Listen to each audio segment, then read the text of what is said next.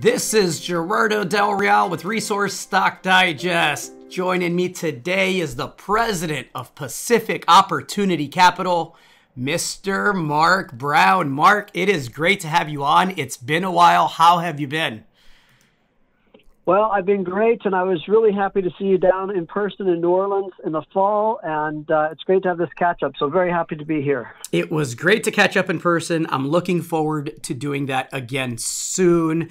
Look, you and I talked a bit off air. I think we've known each other now since roughly 2009, or at the very least, you knew of me since 2009.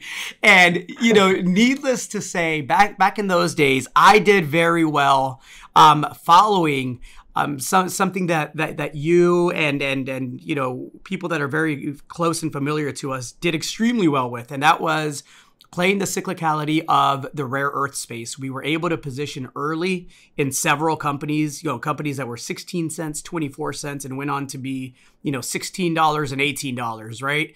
And I recall that because I look at the junior space and I look at the frustration across the sector in a lot of speculators that are newer to the space and haven't experienced that turn and how quick that turn can happen. And so I bring all that up because I got to get your take on where we're at in the junior resource sector, given the backdrop of $2,000 gold, which looks like, we're going to be there again very, very soon. And, I think silver's due for a run. 465 copper. I think $5 copper is in the cards here shortly. Lithium's booming. Uranium's booming. There's a lot of ways to make money right now. But what are you seeing? What are you hearing? And what are your thoughts on this market right now, Mark? Okay, great. I mean, what rare element resources, we were just so excited about it at the time, but it was 10 years of hard work, but 10 years where we had consistently good drill results. And then all of a sudden, the macroeconomic picture changed, and the share price just skyrocketed. And people all of a sudden looked at us and said, wow, how have you had this for so long? And we said, well, we've been trying to tell people for 10 years that we had this. And all of a sudden, the share price went from 15 cents to $15 over the course of a few years. And that's what's happening now with companies. The macroeconomic picture is getting better and better, and a lot of companies we're involved with that have been advancing their projects are at stages where, wow, this is looking really interesting. They've had some good drill results in multiple different elements, and it's an exciting time. So we're excited to see these projects advance, and as things change in the macroeconomic picture, it could be much better for the share prices.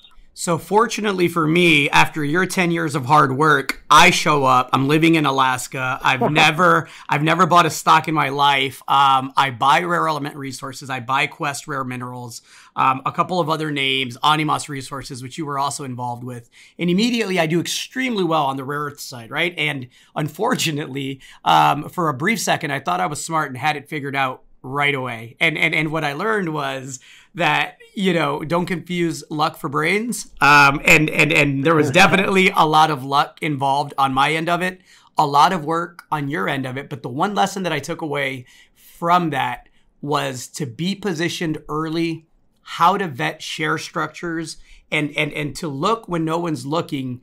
That's really, it's a lot like real estate where I have a bit of a background. That's really how the money, the real money, the 10 baggers, the 20 baggers, that's how that's made, is by positioning early. So with that, let's get right into two companies that I know you're involved with one that I just recently wrote a check for, of Rupa Minerals, and a second, Alianza Minerals, which I've been a shareholder, been supportive, continue to be supportive. Tell me a bit about each of those, because we're talking tiny market caps, the kind of market caps that excite me when I'm looking for potential 10 baggers, right? Exactly. And I'm going to cut right to the chase and go to the heart of the matter, is that you got to have good drill results to make discoveries, and you've got to be drilling. And Avrupa's got a partner funding drilling in Portugal for high-grade copper, lead, zinc, and they're hitting good results. So recently they hit 113 meters of 0.35 copper, plus a little bit of silver and lead and zinc there. Those are decent grades, and their partner's funding it. So that's exciting. And when you get into those things and maybe get closer and closer to something that's even higher grade, it gets more and more interesting. And Avrupa also just acquired some projects in Finland. And again, one of the key indicators for me about these projects, one of the reasons I really like them, is because they have historic resources on the projects. So these are in Finland at a well-known mining area. There's some historic resources done by very large companies that have, one of the resources was 1.8 million tons, grading 1.5% copper. That's not bad. Another estimate of resource on the project was 4 million tons of 1.1% copper.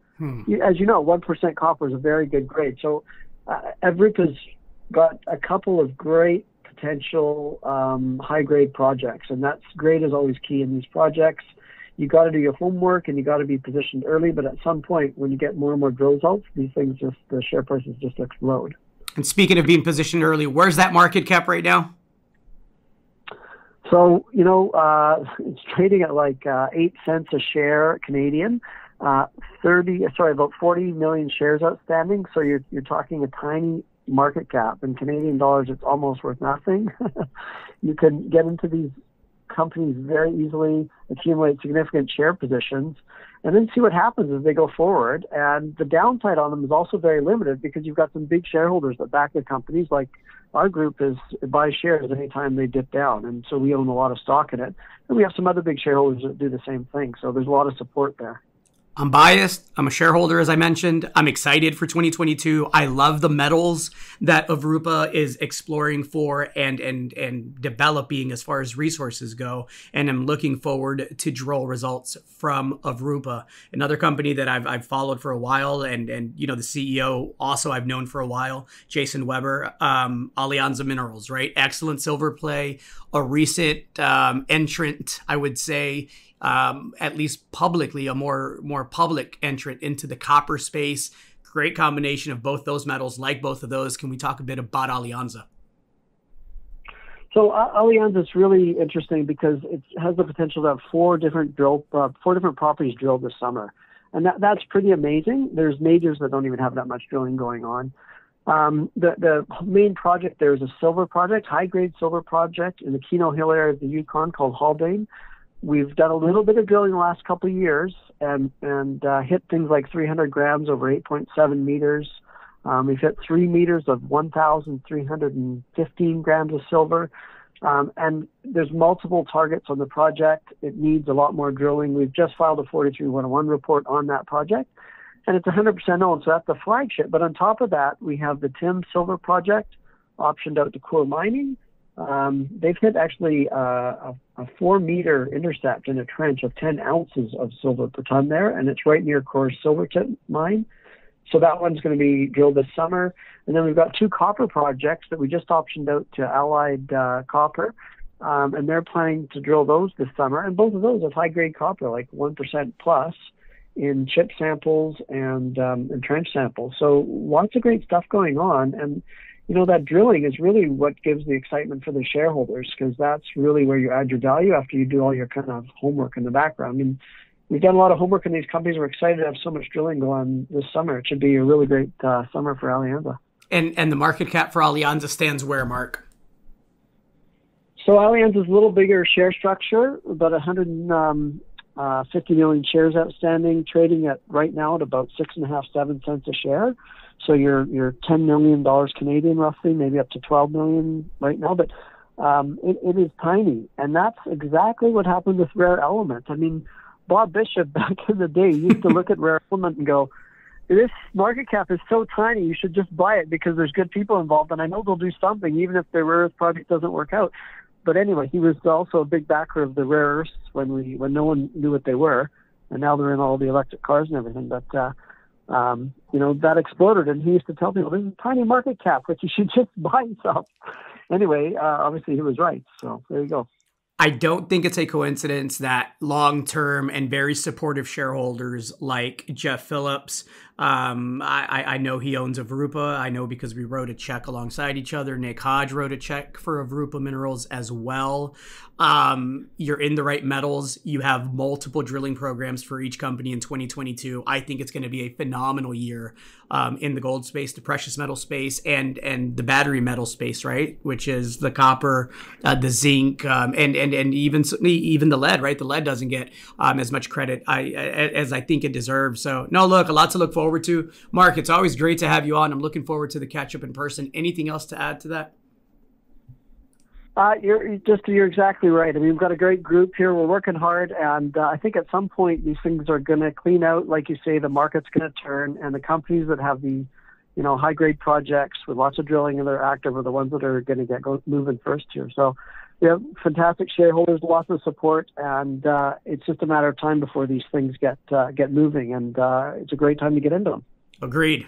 Pleasure as always, Mark. Thanks for your time. Thanks so much, Gerardo. Take care.